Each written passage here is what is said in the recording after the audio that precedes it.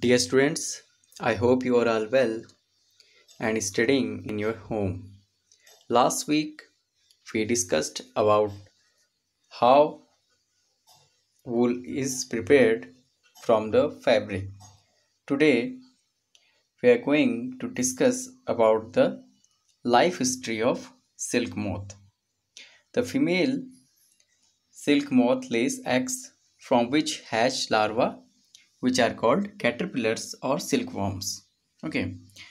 They grow in size, and when the caterpillar is ready to enter the next stage of its life history, called pupa, it first weaves a net to hold itself. Then it swings its head from side to side in the form of figure of 8. During these movements of the head, the caterpillar secretes fiber made of a protein which hardens on exposure to air and becomes silk fiber. Okay, so life history of caterpillar given means you have to know that how silk is formed. Soon the caterpillar completely covers itself by silk fibers and turns into pupa. This covering is known as cocoon.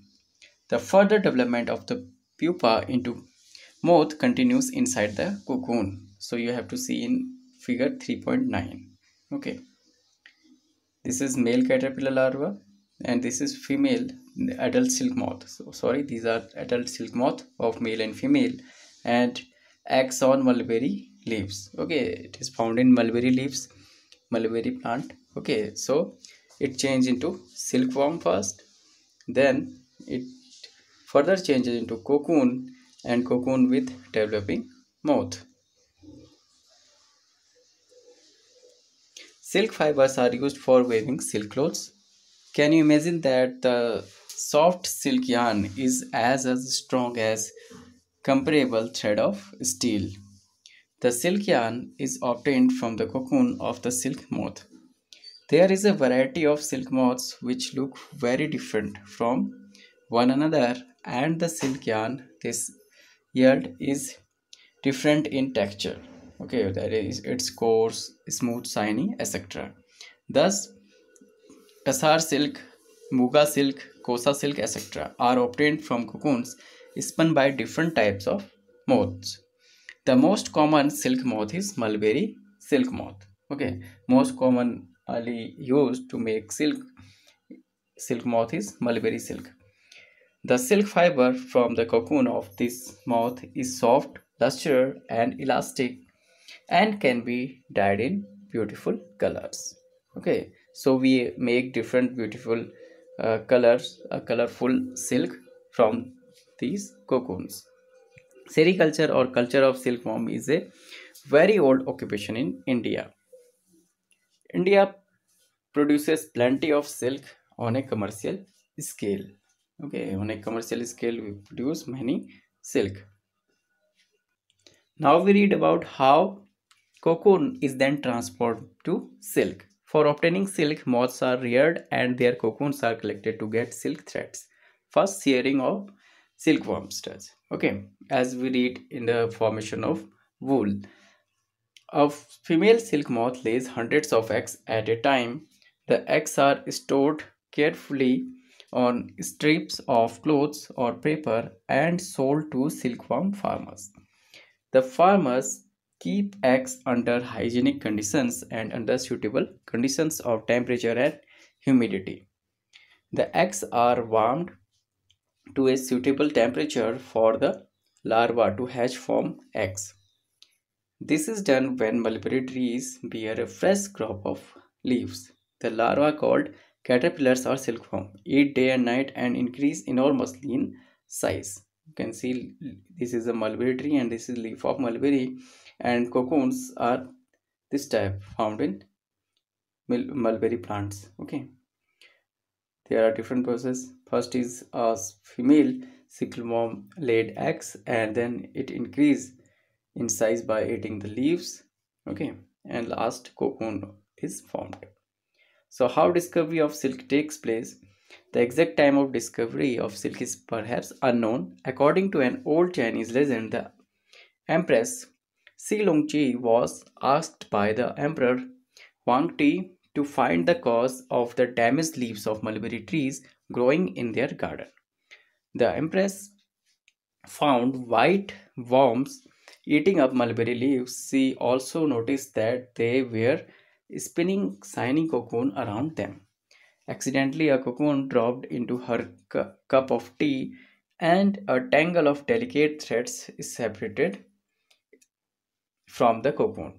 Silk industry began in China and was kept a closely guarded secret for hundreds of years. Later on, traders and travelers introduced silk to other countries. The route they traveled is still called the Silk Route. So, this is how we discovered the silk. And then what processes take place in formation of silk? The larvae are kept in clean bamboo trays along with freshly chopped mulberry leaves. After 25 to 30 days, the caterpillar stop eating and move to a tiny chamber of bamboo in the tray to spin cocoons. Okay, as you see in figure 3.10 earlier. Okay, so whenever you read it, you go through figure also. Small racks or twigs may be provided in the trays to which cocoons get attached. The caterpillar or silkworm spins the cocoon inside which develops the silk moth. Okay, then processing of silk is take place. A pile of cocoon is used for obtaining silk fiber. The cocoon are kept under the sun or boiled or exposed to steam. The silk fibers separated out. The process of taking out threads from the cocoon to use for use as silk is called reeling the silk. Reeling is done in special machines which unwind the threads or fibers of silk from the cocoon. Silk fibers are then spun into silk threads which are woven into silk cloth by weavers. So this is the formation of silk from the cocoon. There is some activity also in your chapter which you have to do. You have to collect pieces of silk cloth of various types and paste them in your scrapbook. You can find them in a tailor's shop among the heap of waste cut pieces. Okay, you can do it easily and take help of your mother, aunt, or teachers and identify the types of silk such as mulberry silk, tassar silk, ari silk, muga silk, etc. Compare the texture of these silks with that of the artificial silk pieces, which contain synthetic fibers. Try and collect pictures of different moths whose caterpillars provide the various type of silks. So this activity you can easily do. And next activity is take an artificial synthetic silk thread and a pure silk thread. Burn these threads carefully. Did you notice any difference in smell while burning? Now burn a woolen fiber carefully. Did it smell like burning or of artificial silk or that of pure silk? Okay, can you explain why?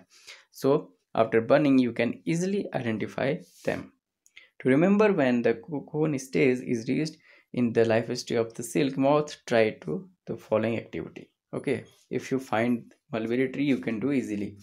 Photocopy figure 3.9, cut out pictures of the stages of the life history of the silk moth and paste them on piece of cardboard or chart paper. Okay, you have to just paste on that picture of life history of silk moth or caterpillar larva.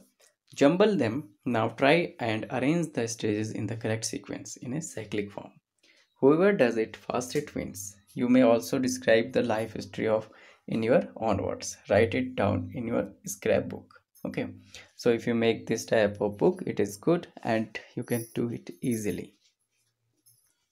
At last, in this chapter, you have been learned about the silk comes from the silkworms and wool is obtained from sheep, goat, and yak. Hence, silk and wool are animal fibers. The hairs of camel, llama, and alpaca are also processed to yield wool. In India, mostly sheep are reared for getting wool.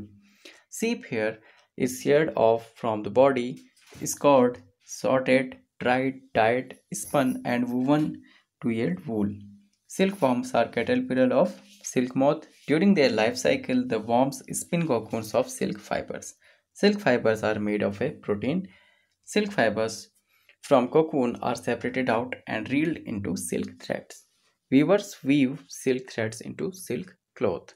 Okay, so these are a very interesting chapter and very easy chapter to understand. If you find still any difficulty, you can ask me. Thank you.